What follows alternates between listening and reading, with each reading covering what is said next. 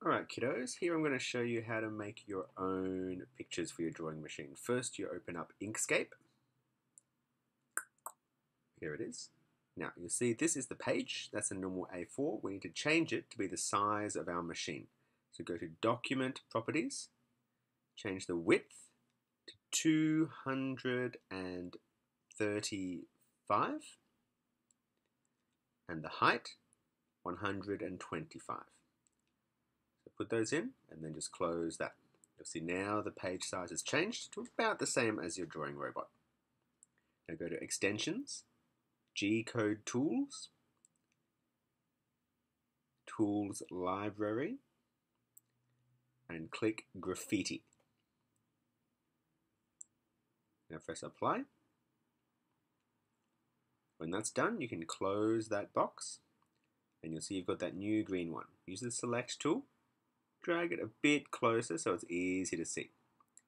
Now if you zoom in on here, these are the settings that it'll put into your code.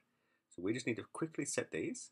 The diameter, that's how thick the pen is, set that to 1. Now the feed, that's how fast the machine will go, set it to 10,000. And then these are the codes which tell it what to do when it starts drawing a line. So it's the put down a pen line. So that's S500, and then when it finishes a line, it'll lift the pen up. So just make sure you set those right. That's 1, 10,000, and 10,000. And make sure you put it exactly in those boxes and replace the old numbers. Now, we can test it. Oops, no, we go to Extensions.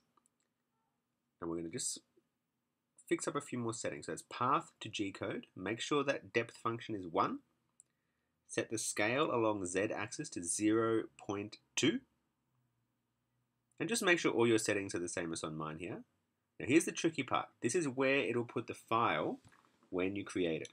So write this in, but yours won't have that name Jake Wilkinson. It'll have your name or the name of your computer.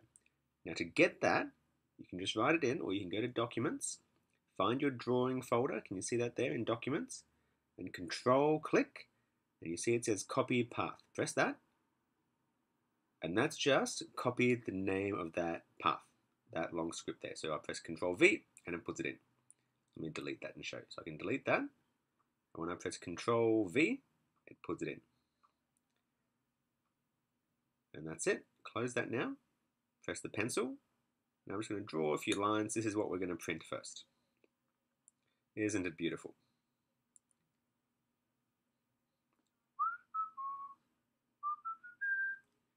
There we go. We're going to test this one. I'll cross my T's and dot my I. Now, when you're going to print it, you have to select it. So I'm going to select it now. Move it down a little bit so it's more inside the box. Now go to Extensions, G-code Tools, Path to G-code again, and now you can just press Apply. And that's converting it into a G-code file. Just press OK if you get that one. So now it's converted it into G-code, and you see it's put all those little arrows here. It's made another image. You can just drag that. Delete that. You don't need to keep that. Now let's go make sure it saved it. So go to your drawing folder, and it'll be that new one. Let's go make sure it worked. So we open up Universal G-code Sender. Takes a little while. And we can go to File Mode, Browse, and it'll be the highest numbered one. Whoops. Double click, and then we just press Visualize and make sure he worked. And there we go. So now you can print that exactly like we printed the ones the other day. Alright kiddos, now here is how we actually get a picture that already exists, like off the internet, and convert it into something that our drawing machine can read. Now first we need to get what we had before in Inkscape. Now I hope you saved this, because if you don't save it, you'll have to go through and set up everything again. So save this default file, and then you can open it and make pictures in it later. So now I need to go and pick my image. So go to Import, and I've got two here that I downloaded. I've got a Charizard and a Pikachu. Now, it'll work best with cartoon pictures with nice solid colors and black lines. Make sure that it's set to smooth. And there's our beautiful Charizard, but he's way too big. We have to scale him down a bit and make sure he's going to fit on our page.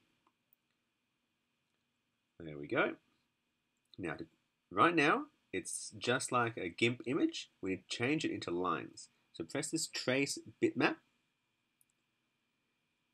And press it. Oh, make this a bit bigger so it's easier to see. Drag him down there. Press Live Preview. Now this is what it's coming up with. It's doing a few little things to trace it. Play with the options until you get something you like. The first one's usually best, the one that's brightness cut off. So press OK. And that's it, it's done. Now you can close this window. And we've actually got two images now. We've got the original one, which we can drag out of there, and the outline, which we just did. So this is an outline image. This is something that we can go to extensions, go to GCode, and go path to GCode just like we did with the squiggly lines we made before. So just for fun, I'm going to go and change the name of the output file instead of output, because I'll just forget if I call them all output. So we're going to call this one a new Charizard so we can remember what it is. Go back to path to GCode, press apply. It's going to convert it to GCode for us. And that's it. Let's go and test it.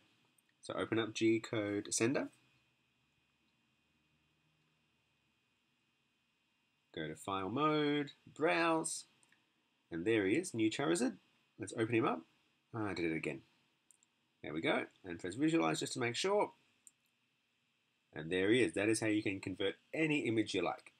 Now you might get different results depending on what image you use. Like I said, it works better with nice cartoony images with nice sharp lines that are easy to trace. If you went and got a picture of the Mona Lisa or something like that, which doesn't have nice sharp lines, it might not come out as well. But give it a try. See what you come up with and show me next time I see you. Good luck, guys.